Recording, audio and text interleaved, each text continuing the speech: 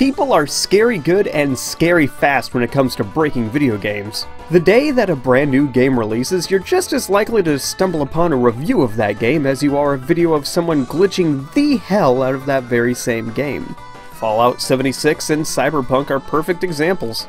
People were more interested in how broken and chaotic those games were upon release than anything else, and hey, I can't blame them.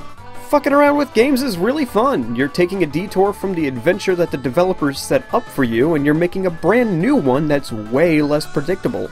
And some games have glitches so infamous that it actually adds to the interest people have in the game.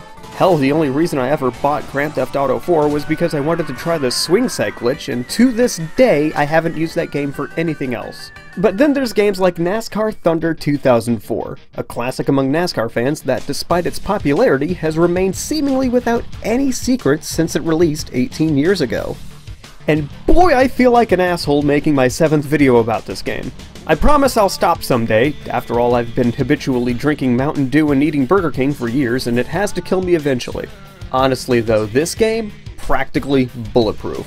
I've been playing that shit since kindergarten, and in all that time, I'd only ever seen one glitch happen one time. This is the story of how all of that changed. One day I was slamming into cars at turn 1 of Pocono Infield for like an hour and making them go, what can I say? I know how to have a good time. But seriously, what I was actually trying to do was hit one of the cars so hard that they would actually clip through the wall and out of bounds. I was always really interested in the idea of driving around outside of the track and looking for Easter eggs and the such.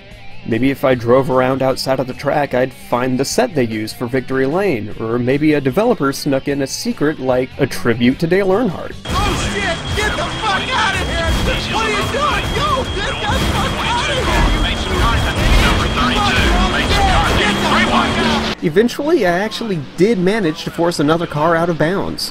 It was only for a second before it drove right back onto the track. But for 15 years, the walls of this game might as well have been reinforced with military-grade main character plot armor bullshit, because ain't shit gotten through them in all my days playing it until that day. So I plugged in another controller, went back to the scene of the crime, and tried to find out what I had done to finally break out of bounds after 15 years of trying. 15 years of castration, frustration. I started feeling like I should find something better to do because I had wandered far away from where the glitch even happened, and I still ain't found shit. Surely I could find something better to do with my time. Fill this bucket, take out the trash, plan for my future, practice crying, NASCAR 08? Then, without any warning at all...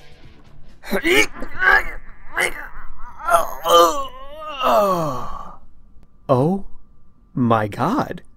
Holy shit, I did it! I'm out of bounds! I didn't even know this was possible, holy shit! Look, you can drive around! I thought there might not be anything solid out here, but you can drive around anywhere you want. This is amazing! So, what happened? Why does this work? Well, on the technical level, no fucking clue. But I have figured out how to trigger this at every single track in the game. Basically, almost every wall in NASCAR Thunder has some sort of weak spot that you can push through with the help of another car. And these weak spots can be a lot of things. In this case, there was a wall outside of the track with no collision. And right here, where it intersects with the solid wall of the track, is where the weak spot is. And for all of you that want to break out of bounds yourself and take a look around, just know that there's many more types of weak spots than just this. For example, you can also typically break out of bounds at the start-finish line, places where two different types of solid walls connect, places where wall segments have been spaced inconsistently, and strangely enough, if you turn right around at a known weak spot, the wall just across the road from there may be a weak spot as well. I'll leave a list of the best weak spots at each track in the description down below, so if you want to feel like a big shot Easter egg hunter, you can pause the video now and get hunting before I spoil it all. As for everyone else, welcome to the great beyond! Out here you can see your favorite tracks in ways you've never seen them before. You won't believe what we've got out here! Trees! RVs! These! Guys over here, and they've all gotta go! Visit the famous Rattlesnake Hill and celebrate with a backflip. Wow, it's the Martinsville Pond or whatever. Mosh pit! We've even got the beautiful hills of Sonoma, California. What an awful view! God damn it! How about we go higher for a better look?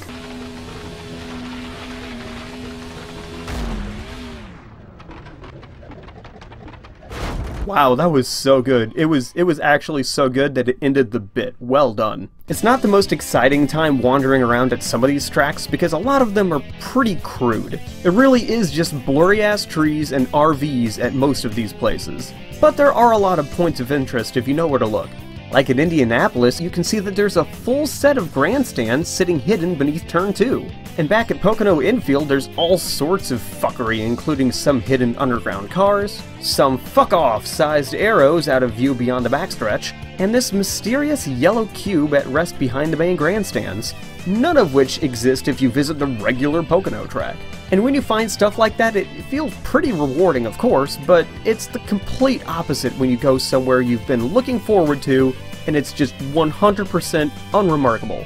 Like, oh, hey look, that's the Hilton Garden Inn on Midway Avenue.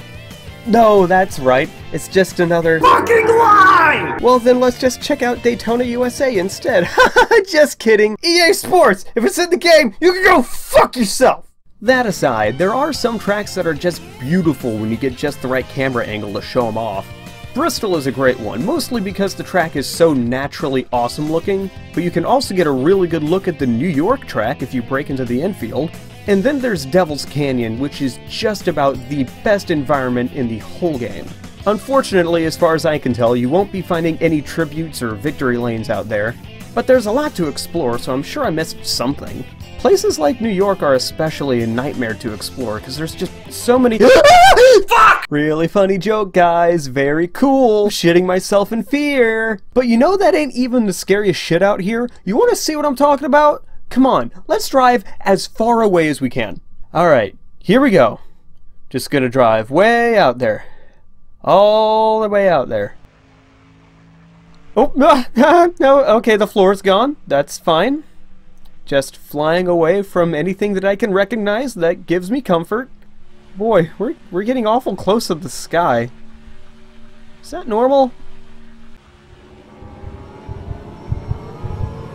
Ah, fuck! Alright, we are beyond reality, we are a spaceship of one, and we have just launched into the terrifying vastness of space. I really hate it out here. Any scenario in which the world I know is reduced to a tiny little bubble within an all-encompassing endless void makes me start thinking about some dark shit. But for you guys, I'll keep going. We've got to see how far we can go. We got to see how big the world is. Come on, show me another track. Tell me all the tracks are connected, right? Give me something, please! The game just crashes when you go too far. Whatever. Y'all want to see some more cool shit? I mentioned it in passing before, but you can break into the infield no sweat at every track. The outer boundaries, there's some exceptions, but the infield is available at every track. And here you'll find what I think is one of the most interesting hidden objects in the game. Of course there's the garages, the pit area, and the low-res victory lane that you can explore to your heart's content, and yeah, that's pretty neat. But what you probably wouldn't expect is that, from what I can tell, at the very middle point of almost every track is, well, something?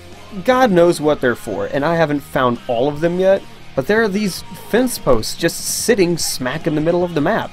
It's a fun adventure trying to track them all down, because some of them are really strange, and not just because they don't seem to do anything, but because a bunch of them aren't even fence posts. Like at Talladega, instead of a fence post, there's this fucked up hybrid of an ambulance and a camper. Then at Darlington, we've just got this demon shit. But the coolest one by far to me is the one hidden beneath the track at Sawmill. It's a bit tricky to get to without accidentally driving back onto the track, but if you push through right here and move slowly, it's almost a straight shot to the secret. And boy, this was the first post object I ever found, so I thought I'd struck gold when I found it. A mysterious wooden ship wheel. The only object at any track with animation applied to it, sitting hidden below the forests of Sawmill. I thought I was about to embark on a fucking journey when I saw this shit. Like this was some part of a code left by the developers to unlock something that no one else had ever seen before. So I started the journey, using the ship wheel as a hint to explore the dockside racetrack in search of the next clue. Then I spent over an hour wandering around before I remembered that no, there are other animated objects like blimps and the tops of the scoring towers, so the wheel being animated probably didn't mean anything. Plus I've looked high and low all over this godforsaken void and there's just nothing here. So that was the end of that adventure. However, that is not the end of our adventure. We still have 2 more secrets left and I really do think you'll want to see this. But before you try this next secret out yourself, I gotta warn you to turn off autosave before you try this out, because this secret will have an effect on your best lap time at whatever track you try it on. So anyone messaging me like, "Oh, my best lap screen is all messed up now, why didn't you warn me?" I beg of you to go cry to someone that cares. For this next secret, I recommend Homestead, Miami if you really want to have fun with it. It's a big, wide, fast racetrack and you're gonna need all of it. Now you don't need to do this part, but I'm gonna run some laps just to show about what the car is capable of before we go crazy on it. While I'm clearly no professional, but this lap right here felt right on the money, so I'll stop there and we should all keep this time in mind going forward. What you need to do now is go ahead and push your car through the infield wall, and honestly you can just park it out there in the lake or really anywhere within this gap on the map. You'll know you're in the right spot if the game starts running really slowly and choppy, and the longer it runs that way, the longer the secret will be in effect. So if you want your money's worth, stay out there a few minutes at least. After you've waited a while, it's time to drive back out onto the track, and you'll probably notice what happened to the car before you even get there. Alright, time to do some more hot laps, and holy crap, this thing is hauling! The engine's super responsive, it's super grippy, but it looks like I'm still hitting the same speeds mid-corner? Not the best lap, but let's see at the line. Whoa! Yes, ladies and gentlemen, by leaving the defined racing area and purposely slowing down the game, we have essentially speed-hacked NASCAR Thunder 2004. And it'll stay speed-hacked for about as long as you decided to keep your car out of bounds, which is why we spent all that time just sitting doing nothing. You'll also notice the timer isn't affected by the speed of the game, so you'll be setting lap times over 5 seconds faster than you ever could without this exploit. And this isn't jacking with the physics of your car or anything, it's speeding up the whole game. So if you pull this off with AI cars on the track, you might as well be running the Indy 500 because all of you are going to be tearing nothing but ass.